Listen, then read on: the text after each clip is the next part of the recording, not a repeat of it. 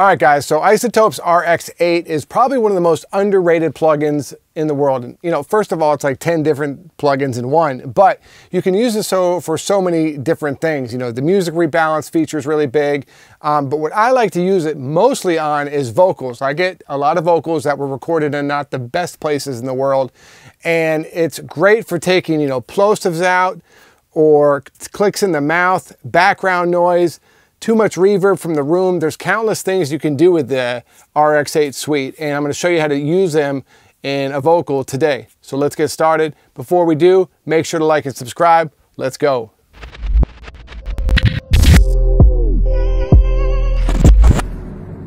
All right, guys, so unfortunately I wasn't able to find a really bad recording, but I got this can record I got, and it does have some of the problems that I come across, and I'm going to show you how to fix these ones, and then I'll show you some of the others I use, even though we won't be able to really do it in a use case here, but at least I can show you how to do it if you're having that issue at home.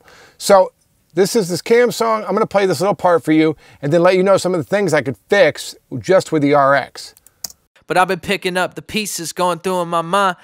Okay, so just that little bit part, there's some pieces, plosives, and then there's also a little bit of mouth click going on. It's slight on this case, but there's definitely a little bit there. Now, this could be really extreme, and this plugin will work 10 times better, but let me just play it one more time for you, and then we'll do the mouth declick, and I'll show you my settings. But I've been picking up the pieces going through in my mind.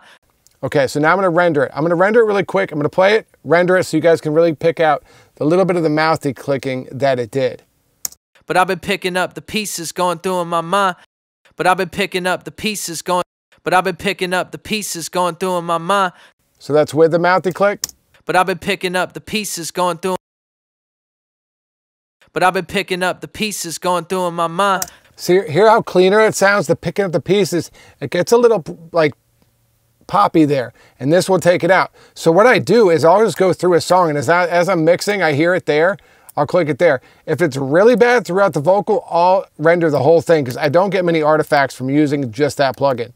Now, the other one that's really useful, and this I'm a little more picky from, is De-plosive. And this is my settings here.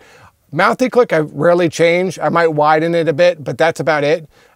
With the De-plosive, I always turn the frequency down to about 127, sometimes lower if it's a really bassy voice. But you'll notice that plosive in this verse, when I render it, we're not going to hear it anymore. So let me play it just so you can hear it again, and then we'll render it. But I've been picking up the pieces going. But I've been picking up the pieces going through in my mind. Hear how pieces is a lot cleaner now?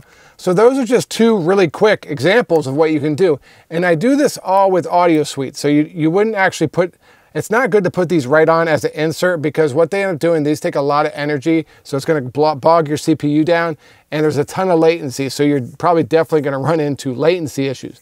So always do an audio suite, or if you're in Studio One, use it as a RX, as the effect tool thing in the bottom left. And that will make it so you don't have to keep these in your session the whole time, which will just bog the whole thing down. Now, a few others I tend to use on vocals and somewhat music is the RX.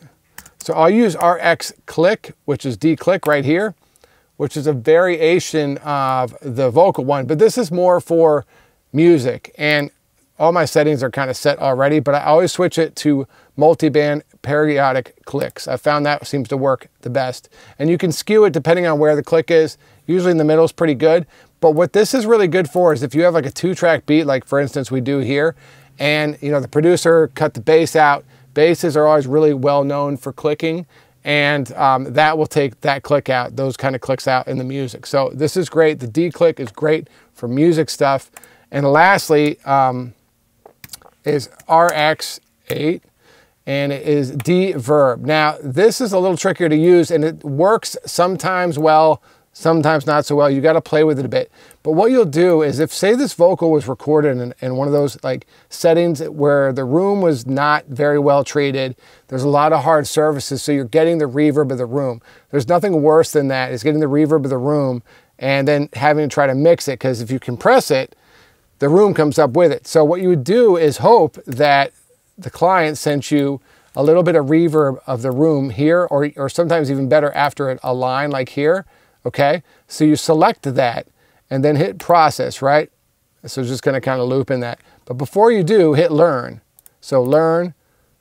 Now it's learn the signal of the room, and then now you could play it back, you know, select this part and play it back and see what it does. Now you're gonna have to mess around with the reduction, sometimes mess around with the different bands, but you usually can get a little bit better of a signal with that. I'll use this one a lot in conjunction with my favorite is the old school SPL De-verb by Plugin Alliance, and this one, I usually just bring it up to 8, and that will kind of cut down some of the room reverb.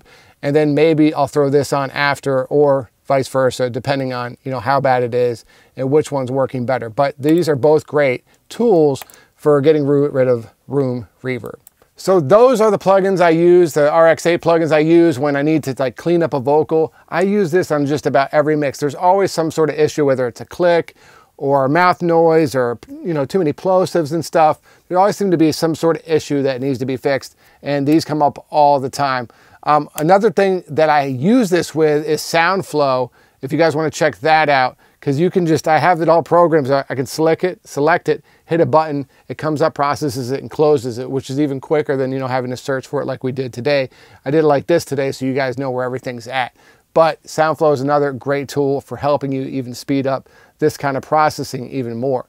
Let me know what you guys think in the comments below. What are you using to, you know, clean up your vocals before you really start mixing?